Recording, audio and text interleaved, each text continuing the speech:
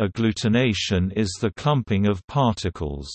The word agglutination comes from the Latin agglutinare, gluing to.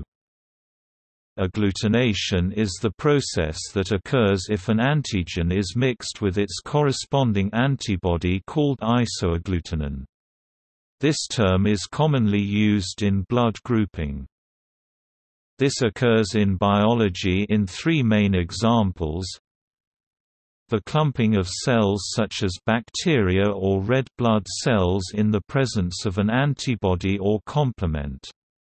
The antibody or other molecule binds multiple particles and joins them, creating a large complex.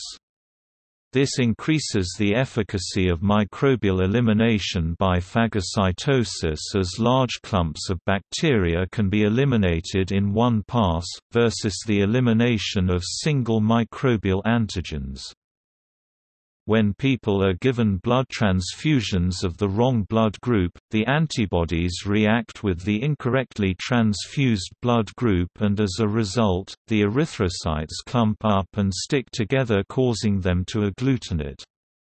The coalescing of small particles that are suspended in a solution, these larger masses are then, usually, precipitated.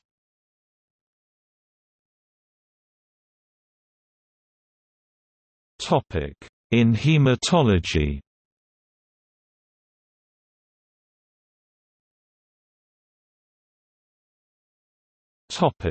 Hemagglutination. Hemagglutination is the process by which red blood cells agglutinate, meaning clump or clog.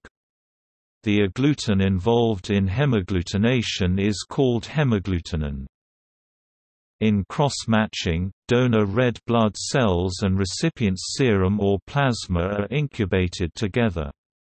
If agglutination occurs, this indicates that the donor and recipient blood types are incompatible.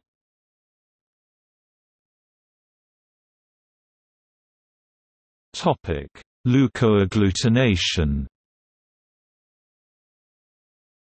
Leukoagglutination occurs when the particles involved are white blood cells. An example is the PHL form of phytohemagglutinin.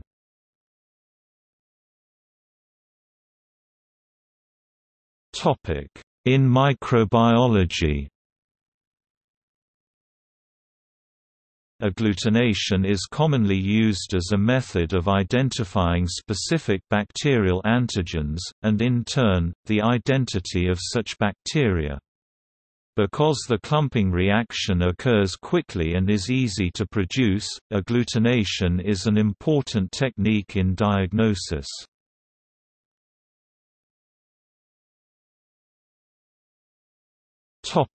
History of discoveries. Two bacteriologists, Herbert Edward Durham (1945) and Max von Gruber (1853–1927), discovered specific agglutination in 1896. The clumping became known as Gruber-Durham reaction.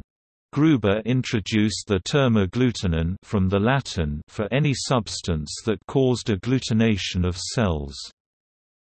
French physician Fernand Weidel (1862–1929) put Gruber and Durham's discovery to practical use later in 1896, using the reaction as the basis for a test for typhoid fever. Weidel found that blood serum from a typhoid carrier caused a culture of typhoid bacteria to clump, whereas serum from a typhoid-free person did not. This Weidel test was the first example of serum diagnosis. Austrian physician Karl Landsteiner found another important practical application of the agglutination reaction in 1900. Landsteiner's agglutination tests and his discovery of ABO blood groups was the start of the science of blood transfusion and serology, which has made transfusion possible and safer.